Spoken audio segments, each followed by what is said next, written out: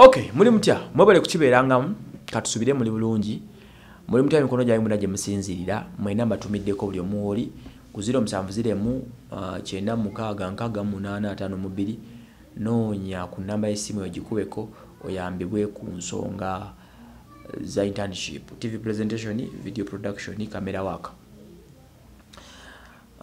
Kangende ku nsonga y'omukulu Kitonsa. Kitonsa ono mbadde nga nfulenga stories ze ez'enjawulo. Kitonsa abadde nnyo mawulire oluvannyuma lw'okubanga yayingeejinga mu kutandika okumanaginga Grace Khan. Byatandikanga management nga ya promoting music we. Era akadde Kitonsa kamaze ne Grace Khan aina somewhere wamutadde nga yakwasaganya biri official mbeera kyeriyo banai. Oh, I'm even putting on a smile. Ndaba akawundo. Buno olabye buwero naye. Kyensa okugamba. He is the best manager. Actually, setaga manager mulala. Wallahi. Yeah. Omanyi walokolagana n'omuntu nga ina sente oba osanga nga n'omutima soba nga agwina naye nga ate character ye nga tasoboka ne wabawo waliwo abantu be baakuza nga amanyi engeri gye bahandolinga abantu, amanyi we boogera n'omuntu. He knows your temper. He talks to you. Takujajinga nnyo. You know these things bintu munne byakutegeeragana nobeera ne manager nga musika omuguwa naye waliwo oli nga he gives you time. Yeah, na nemubanga muteesa byanga muteesa kati mbeera nga mumanyi okuteesa buli kimu nze ngamba kitambula bulungi. Grace Khan ono yali mu The New Eagles oluvannyuma omukulu n'abata namugana abagawo buli omu yenoonyeze ekyokukola.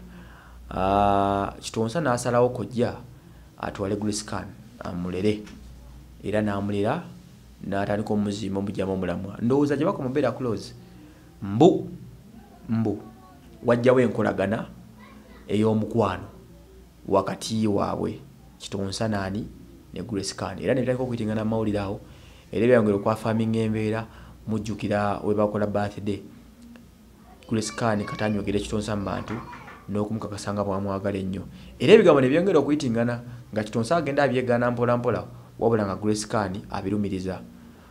Naye Kitonsa mu bigambo bitavangayo nnyo kwafaminga nkolagana na Grace Khan ze balenga tukogerako naye on one basis. Nembiwulira nti yaladaza okuba nga akyankana wakati we ne famire ye. Kitonsa ono n'amaka Maya Katende ku Masaka gy'aveeyo ye wali omukyala ali official n'abaana era weekend eno yabadde akiika y'abaana be. Kati kigambibwa mbu famire baliddaza okyankanana olembozi za Grace Khan. Emabegako ne gafulumako nti yali amugobye myezi ng'ebiri. Bwe nayogerako nekitoza ku nsonga eyo n'angamba nedda yayita n'abakugoba Grace Khan naye waliwo bali babuzaabuza Grace Khan abali wadde Grace Khan sente mbu ayogere ku Kitonsa ebyaswakaba era Kitonsa n'amukangamu.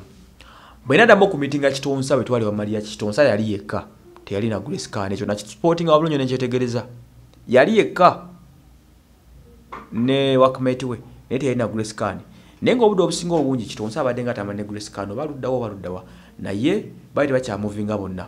Ekyo kimu. Ekyokubiri music wa Grace Khan ku radio ennaku zino adde akendeddemu amaanyi okuva emikyankano gyajjajjawo sikyawulira katijjukanaako ka Kitonsa na Grace Khan ku radio na TV music takyatambula nnyo.